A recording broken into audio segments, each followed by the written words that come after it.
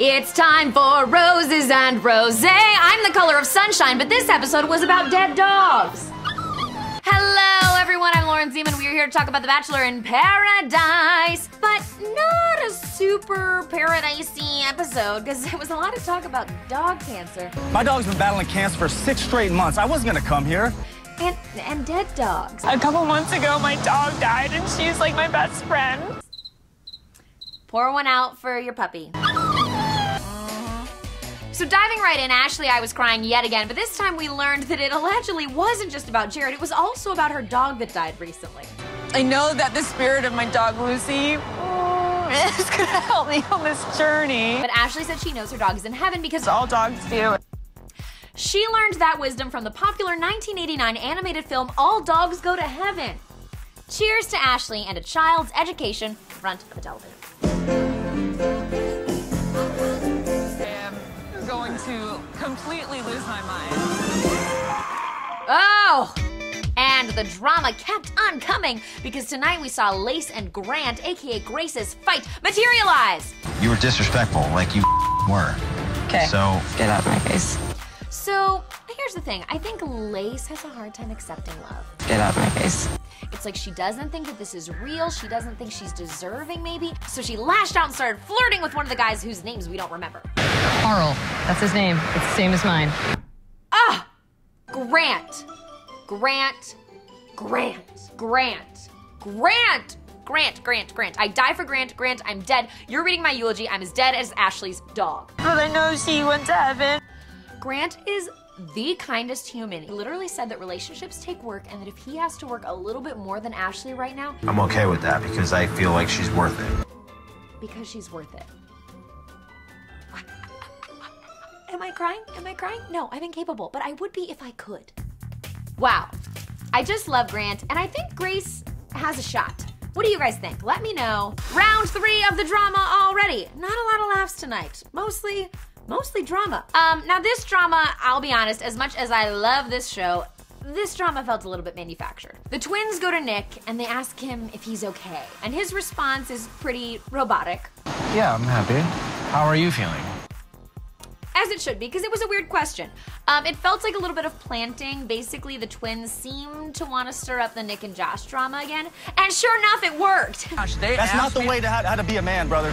It's not that hard to stir up. About as easy as a white peach sangria on a summer day. I'm just dreaming, people. I'm just dreaming.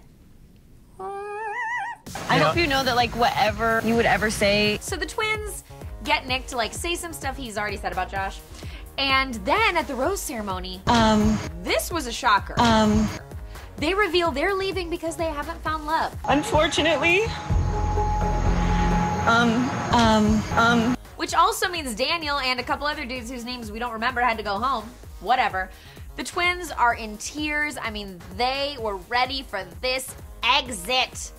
And just before they have to leave, they go to Amanda and tell her, I don't want to tell you. Tell me that as her best friend, they heard some stuff about Josh and that she really needs to watch out for Josh. Again, this is all stuff we've heard before. Do you trust me? But Josh And just trust us?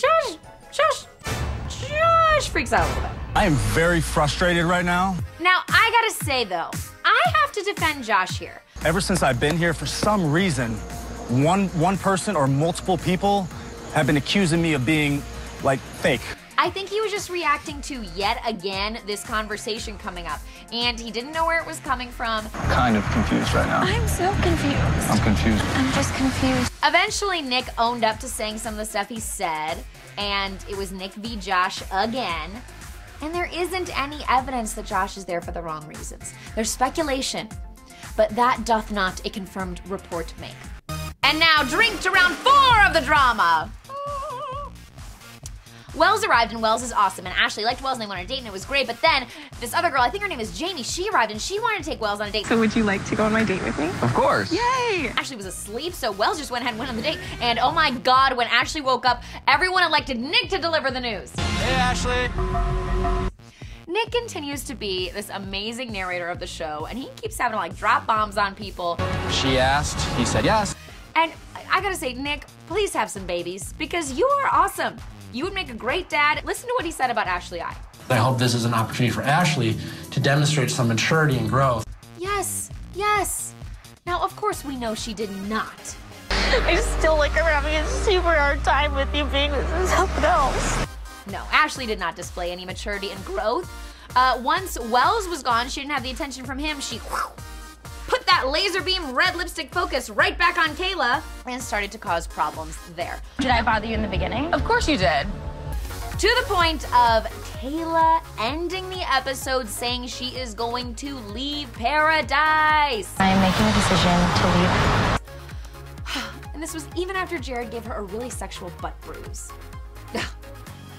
Ashley I just putting her little high ponytailed self in all sorts of situations.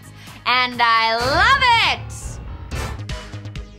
Also, if you were drinking every time there was a dog in the episode, you drank a lot because man oh man did these editors throw some dogs in there. I don't know where these dogs were coming from. At one point a dog just went up to Wells and Ashley's dinner date and they fed it. Don't feed that dog. You don't know what that dog has. I'm not an animal hater, I'm just anti-rabies. Thank you. Okay. So what did you guys think of tonight's Bachelor in Paradise? Whoa, let me blow your mind here for a minute. The finale is next week.